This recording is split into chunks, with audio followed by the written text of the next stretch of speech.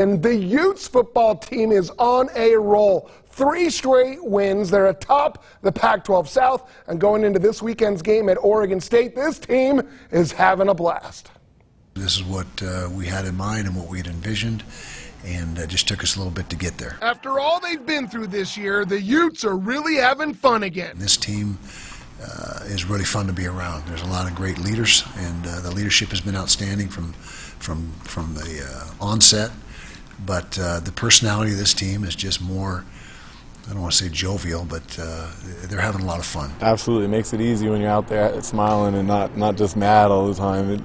It can get a little hard during those situations, and we've been through a lot of stuff, so we got to smile through it. Whether it's Cam Rising acknowledging Kyle Whittingham's mom knocking on the window,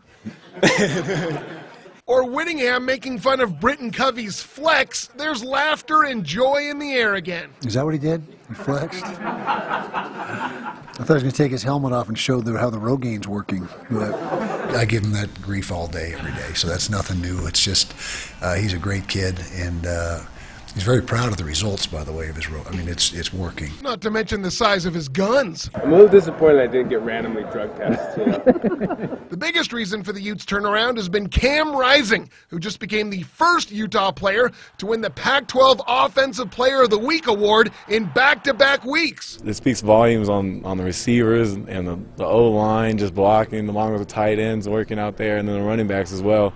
Just having those guys makes it easy for me.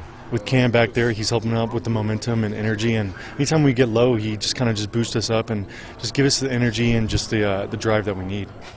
His energy is infectious. This is definitely a team that is rising, so to speak. Yeah, trying to make it like 4 in a row at Oregon State this week. But yeah, after all they've been through, it's just fun to see them enjoy themselves. Yeah.